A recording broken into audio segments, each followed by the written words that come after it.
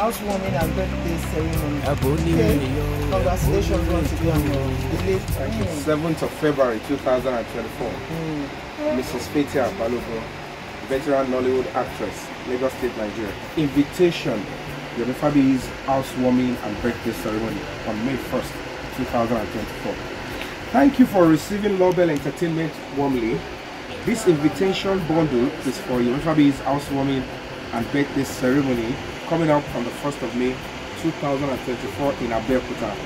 While thanking you in advance for your decision to honor Yomi Fabiyi'S invitation through us, please be assured of our continued regards for your person. Relevant information attached. Yours faithfully, Tope Lawal and Shadi Bello for Lobel Entertainment, Canada. No, Allah. What is this? So the candidation. Kamala. Then this is the filler. Lobel. Thank you for giving me this, and I will surely be there, inshallah, because I like. And congratulations once again. This package is for all ambitions. Thank you for bringing this. Thank you.